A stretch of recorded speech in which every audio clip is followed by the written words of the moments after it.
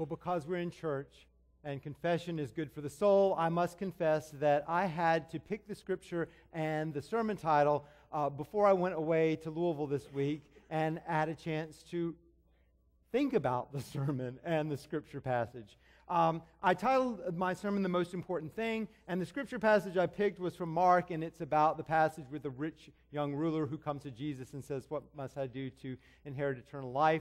And Jesus says, go and sell everything that you have, give it to the poor, and then come follow me. And he goes away, the only person in the Bible that goes away from Jesus unhappy. So I thought, maybe I should not preach the next to my last sermon here at Starmount about the most important thing being stewardship and selling all you have and giving it to the poor, as important as that, in fact, may be for your lives of faith. So instead, I'm going to be reading a different scripture than Mark, and I'm going to be reading from Genesis. It's a story from the Jacob series, and it's part of Jacob's life when he wrestled with someone through the night in the desert. So let us listen now for God's word as we can find it in Genesis chapter 32, verses 22 through 32.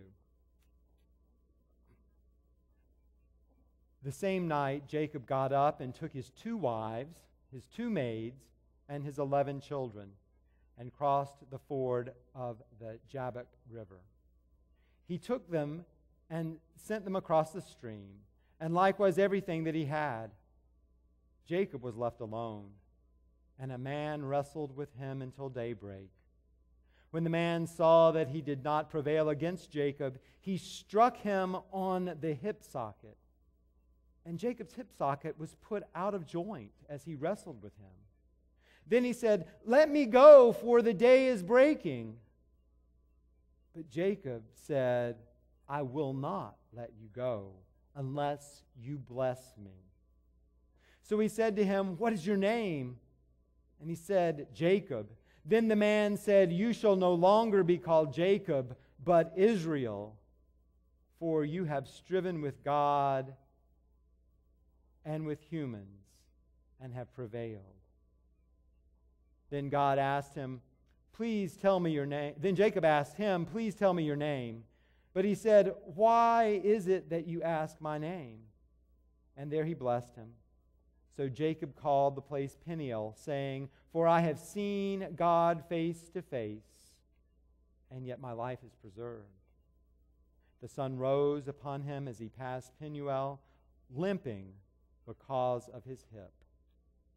Therefore, to this day, the Israelites do not eat the thigh muscle that is on the hip socket, because he struck Jacob on the hip socket at the thigh muscle. Here ends the scripture readings for us for this morning. May God add a blessing to our hearing and understanding of God's holy word.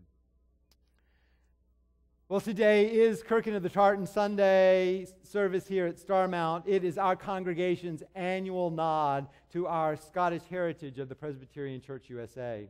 It's the day to remember that the spiritual ancestors of our Presbyterian flavor of Christianity hailed primarily from the lowlands and highlands of Scotland. They were mostly poor, scrappy subsistence farmers who insisted that they be free to govern themselves as they saw fit and to worship as they pleased. And these proud Scotsmen and women would fight with, push against, subvert, and wrestle any power that sought to deny this freedom of governance and faith. To this end, the Scots were continually wrestling with the English crown and the English church as foreign invaders, oppressors of the worst kind. Today is also the next to the last time that I will stand here in this pulpit as your pastor and wrestle with what it means to hear God's word and do it. Wrestle with how to conform our lives to the image of Jesus Christ. Wrestle with faith and with spirituality, belief and unbelief as Christ followers in the 21st century. And so as we begin our time together, I want you to ask yourselves the following question. when did you learn to wrestle with ideas, with yourself, with God? And as you think about this question, I want you to consider the story of another wrestler. Jacob, from our Bible story this morning, knew how to wrestle, didn't he? Turns out Jacob would wrestle just about anybody who showed up. It all started in the womb. Jacob was a kind of superhero in utero, wrestling his twin brother Esau in their mother's belly before he had ever entered the world. Jacob even entered the world clinging to his brother's heel, a sure sign of things to come. In fact, Jacob's name means heel, and he turned out to be one, at least for a while. He spent his life wrestling, clawing actually, for his brother's birthright and his father's blessing, for the woman named Rachel, and yes, even for grace, although this last thing was a long time in coming. Do you remember Jacob's story? Jacob, having cheated his brother, conned his father, and used his mother, finds himself all along in the wilderness, exiled from family and home, scared that his twin brother Esau will find him and take revenge. But God, not Esau, finds Jacob and claims Jacob as his own. Jacob dreams of ladders and angels and receives the promise of God's blessing on himself and his descendants. It's a real strange choice, Jacob. You'd think any self-respecting God would give this little liar exactly what he deserved, would fry him with judgment right there in the desert. But instead, God chooses Jacob and promises to look out after this heel. Even self-centered Jacob knows that something significant has happened. Surely the Lord was in this place, he says at Bethel, and I knew it not. From then on, Jacob wrestles with God. For Jacob is incessantly dense about what it means to be claimed by faith, to be in relationship with the God of the universe. Jacob makes his way to the home of his uncle Laban, who tricks Jacob into 14 years of work for 2 marriage licenses. Remember how Jacob fell for Laban's beautiful daughter, Rachel, and agrees to work for her father for 7 years to secure her hand. He did the work, and they had the wedding, and the bride was covered in a full-length veil.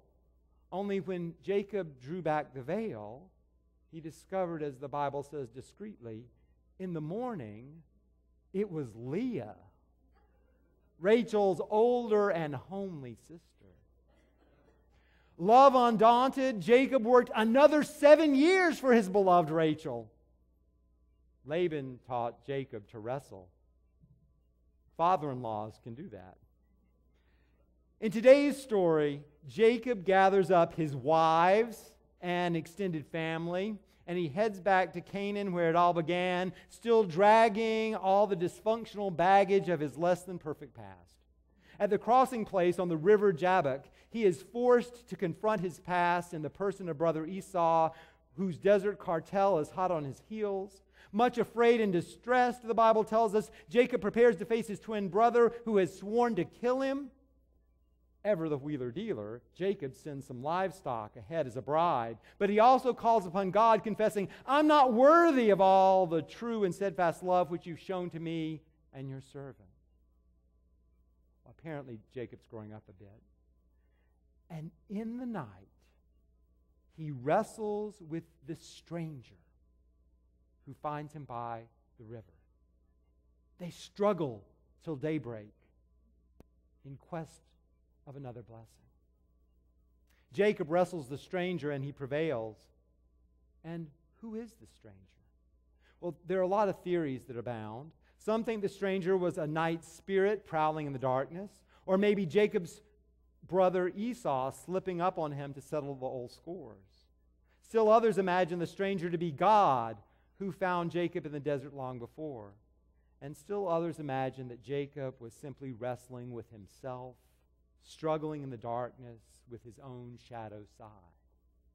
Whoever or whatever the stranger was that wrestled Jacob, it touched Jacob. And it threw his hip joint out and got him a new name.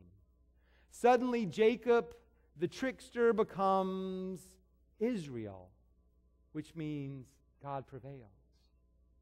Esau, too, had come of age, it seems, and in the morning the feuding brothers are reconciled. So why would I want to share the Jacob story on Kirkin of the Tartan Sunday, on my next to the last time in the pulpit here at Starmount? Well, I'm sharing this story with you because I want you to understand what I find to be the most important thing about faith in life. The biblical truth that I hope that you will hear and hold on to far after I am no longer your pastor. You see, the truth is that life is a wrestling match. Faith is a wrestling match too, for that matter. To live by faith is to wrestle with any and everything that comes along. Like Jacob, you and I are ever wrestling with strangers and brothers, sisters and parents, enemies and friends, and occasional night spirits, and certainly wrestling with ourselves. The truth is that we never know when we may wind up all alone at some riverbank in some God-forsaken wilderness with destiny and danger all around, when the things we thought that would hold forever begin to fall apart. We never know when the times will take a turn and suddenly we are face to face with our deepest fears and our darkest doubts. And at such moments, you and I had better know how to wrestle, how to struggle until the morning, and how to hold on to grace. We religious types declare that God and gospel will take away all struggles, right all wrongs, reconcile all differences, and end all conflicts. Truth is, faith may get us into more trouble than we bargained for, adding complexity to life and relationships. Jacob wrestles at the river Jabbok and gets a blessing. Jesus wrestles in the Garden of Gethsemane and gets a cross. And only God knows which way it's going to go in the morning. So who in your life pushed you? Who challenged you? Who humbled you into wrestling with the complexity, wrestling with life and grace?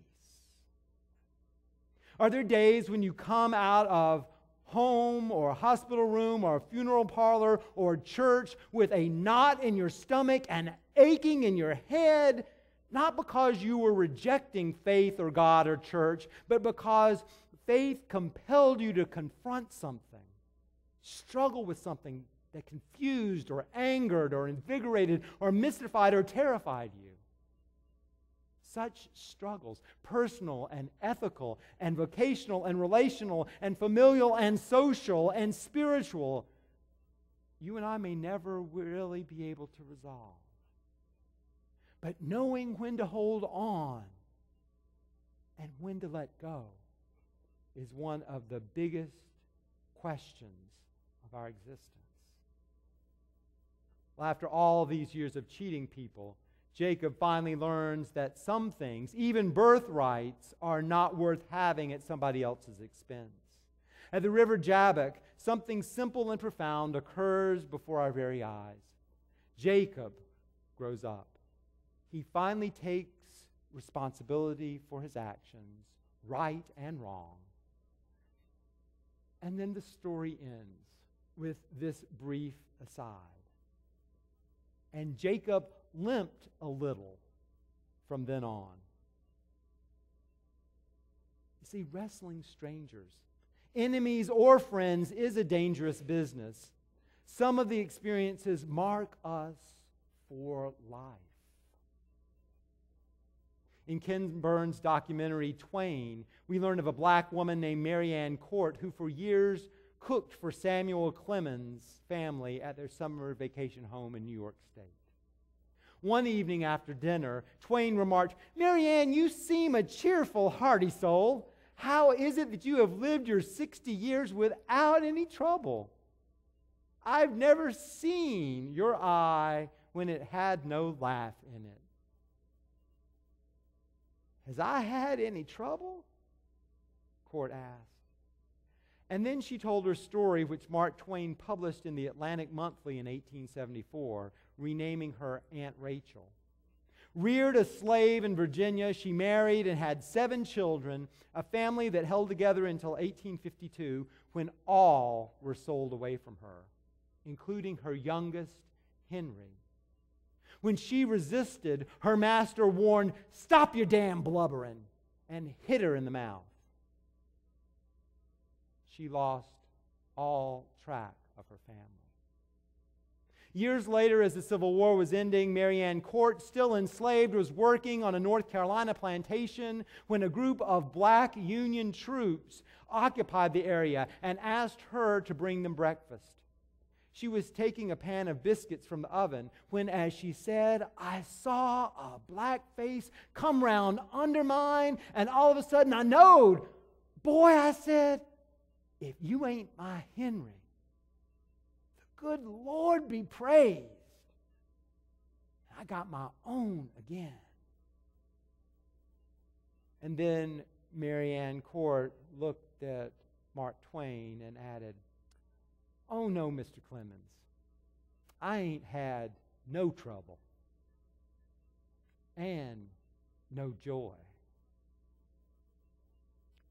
Some wounds in life heal over, but the scar remains. And Jacob limped a little from then on. To live in this world means being broken, bruised, roughed up considerably, one way or another. Earthen vessels, says St. Paul. You and I are God's precious earthen vessels that chip and crack, and all too readily in this life, in its give and take, as we struggle with innocence and injustice, with hope and despair.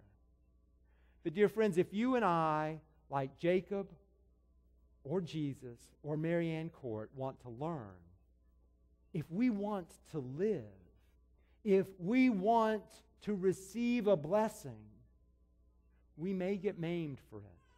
That's just how it is. Here or there, then or now, at the River Jabbok or in the Garden of Gethsemane, in a North Carolina slave kitchen on the way to emancipation, or in a pew during worship, at Kirkin of the Tartan service, at Starmount Presbyterian Church. So the last word from the story is the first word after all. When all is said and done, it's not just that you and I find God,